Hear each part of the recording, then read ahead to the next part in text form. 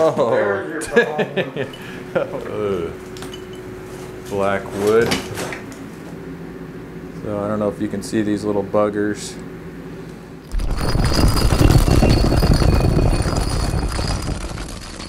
Hello, welcome to Tile Coach. Glad you're here with me. I'm Isaac Ostrom. I'm down here in East Sacramento, a beautiful neighborhood here near downtown Sacramento. And we're in a house that was built in the 1920s. And we have a shower that's leaking through the ceiling. So let's go inside and check it out. We got like original moldings. And to see this craftsmanship that's 100 years old now is really neat. We don't work in these really old houses too often, but you'll notice in a lot of these, they took a lot of care and pride. But yeah, so the ceiling, you can see up here, we got a leak, and that's from the upstairs shower. The shower's right up above here. So we got everything kind of set up here. Ronnie's getting set up. This tile work was done by a contractor friend of theirs who was a tile guy. I know that it's a floated install. It's got a hot mop, so I'm really interested to see how this thing leaked. So the tile guy has since retired. He didn't want to have anything to do with this now, so they hired us to come out and figure out what's going on. But what we're going to end up doing is taking all of this out, take the tub out, and they just want one big walk-in shower. I'm going to help Ronnie get this pony wall out, get the shower pan out, so we can see how this shower pan failed. It should come out now. I'm just gonna walk this down. This side is gonna shatter.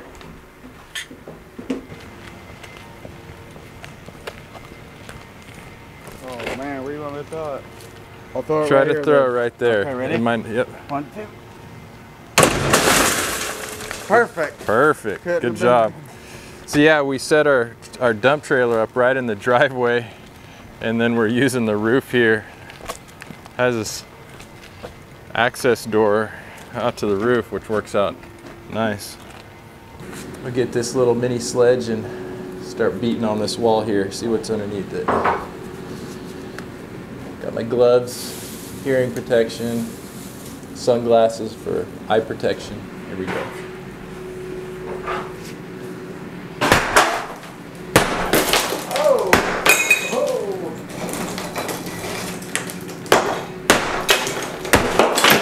Oh, oh man. Oh. Check this out. A couple whacks with the sledgehammer and we're already into some major water damage. Gotta look at this stuff.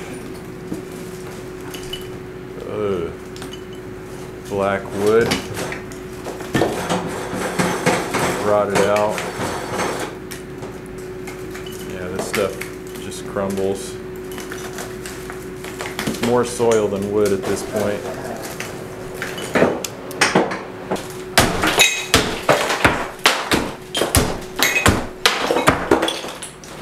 But yeah, it's like almost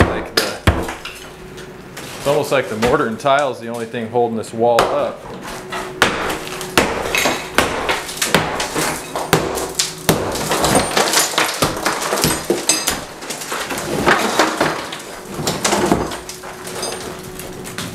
So yeah, it's a floated install. Chicken wire, mortar. See, there's the float there. I don't know, there was no penetrations on here. I don't know why this wall was so bad. No waterproofing. Yeah, there's no waterproofing. This was a float. There was no tar paper or anything. So usually we can do without waterproofing on the walls because the water just sheds off it, but once it hits a horizontal surface, we really need to waterproof this. Otherwise, you know, water can sit, find a crack in the grout, or you know, the shower door sometimes poke holes in it. But once that water has a horizontal plane, it just soaks in. So this whole thing probably should have been hot mopped, or at least have some tar paper on it. This was done before they had redgard and stuff like that. We usually use a topical waterproofing, but Yeah, see, that's the 2x4. And it's just, that's what's happened to it.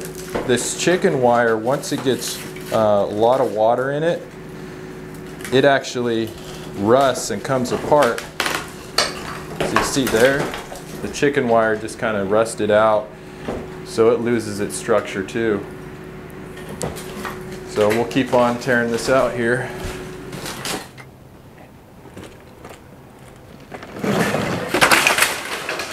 Okay, so you see all this massive water damage here. This all could have been avoided by taking a few extra steps in waterproofing. Luckily now we have tilecoach.com, so you can go there, either schedule a one-on-one coaching session with me or sign up for the team membership where you'll have access to our advice forums and ask the right questions before you begin your project so that this doesn't happen. We'll see you over there.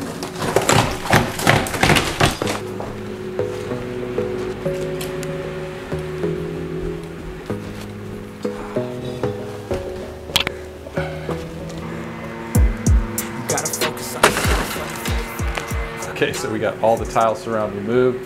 Now it's time to get this tub out of here.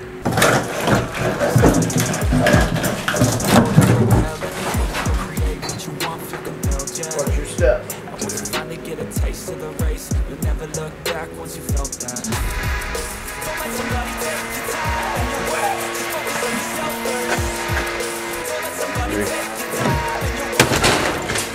It's really hard for me to make YouTube videos and wear a respirator over my face. That's why I'm not. Most of the time we do, so wear that respirator. We also have a really nice air scrubber that's sucking everything up, filtering it and blowing it out. So let's get into this curb.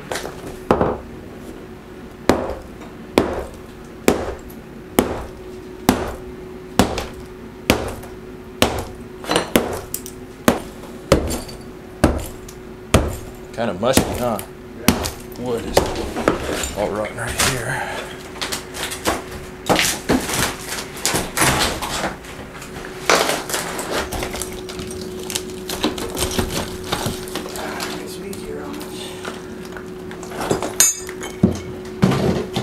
All right, so let's see what's under this curb top here if I can get it off. The curb is obviously rotten.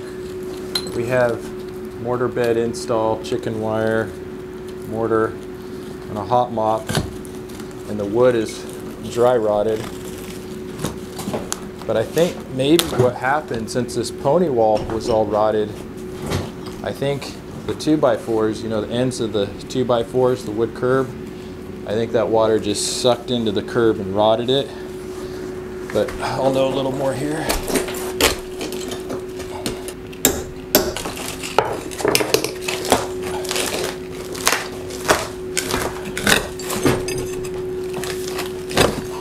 So here is the face of the curb.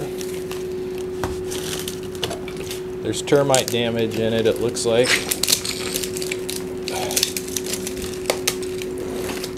So you can see here, that's all termite droppings, leftovers of termites. You see they burrowed their way through the wood.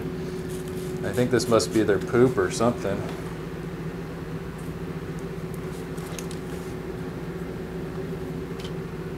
Yeah, it's kind of like looks like salt and pepper sand. I don't know what it is, but it's leftovers from the termites. But that's what termite damage looks like. They burrow and eat the wood, but I don't see any live termites or eggs or anything.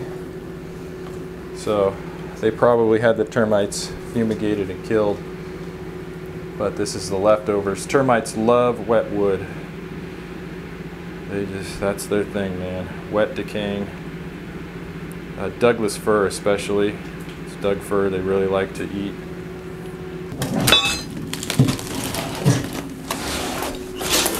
Yeah, this entire curb is... Oh, there's some termites. There they are. Let's see. So I don't know if you can see these little buggers.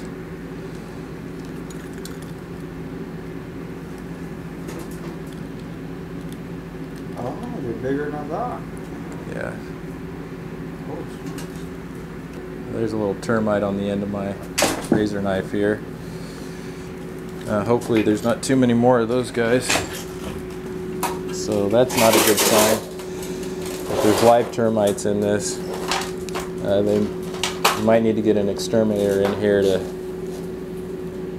take care of it, depending on how bad it is and if they're into the other walls. Hopefully they're just into this curb. But you know, that's one of the reasons why we always like to use foam curbs or masonry curbs. Wood curbs just always seem to rot out. They seem to, you know, once water, even water from outside the shower will get in and it'll start to wick it up. This had other problems because the pony wall wasn't waterproofed right, but definitely wood curbs just, because I rarely tear out a shower without having some sort of issues with the wood curb. Okay, so now that I have the curb off, we can get this pan lifted up and out of here and really see what's going on under this floor.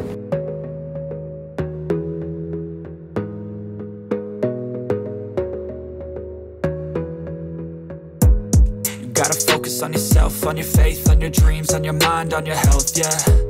You gotta work, never tell, keep your head down, find what you love and excel, yeah. Push and pull and repel any hate, go create what you want, feel compelled, yeah. And once you finally get a taste of the... Also, here's another shameless plug. If you like the work pants I'm wearing, I'll put a link in the description, show you how to get them and get 15% off. I love these true work pants. See how stretchy and nice and easy they are to work in? I love them. I'll put the link in the description. Okay, we're gonna do a little drain inspection here and see how they protected the weep holes or dealt with the weep holes, and the mortar's still wet, which can be a problem if it has nowhere to go.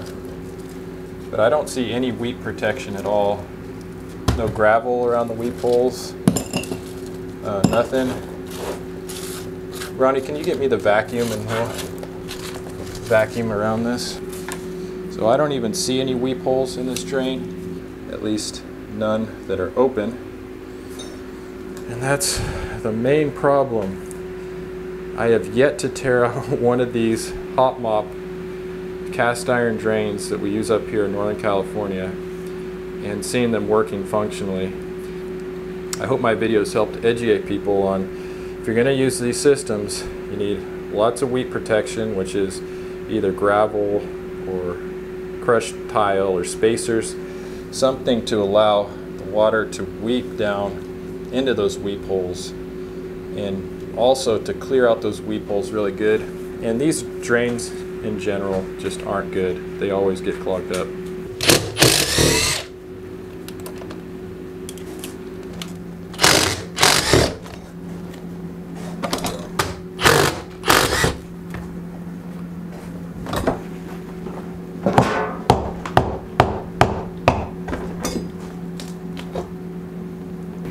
Okay, so here's the drain. I just pulled it straight out of there. You see there's no weep holes. That's supposed to be a weep hole. That is supposed to be a weep hole. But when the hot moppers and the tile guys don't clear out these weep holes, for one, the mortar bed is just going to get saturated and a place for icky things to grow in there. But for two, that's when the water starts wicking up over the curb. You get cracked tile, efflorescence, cracked grout. So the simplest little things, again, this is something I would love to coach you through if you're building a shower. Don't make these mistakes that are so easy. All you have to do is just, this one I can't even get to punch through because there's so much mortar in it. But I'll show you what. There we go. So that is what a weep hole is supposed to look like. Not that. I'll clear this one out too. This one's just filled with tar. So there you go. Here's another weep hole. And then the last one is this guy here. Again, completely clogged with tar.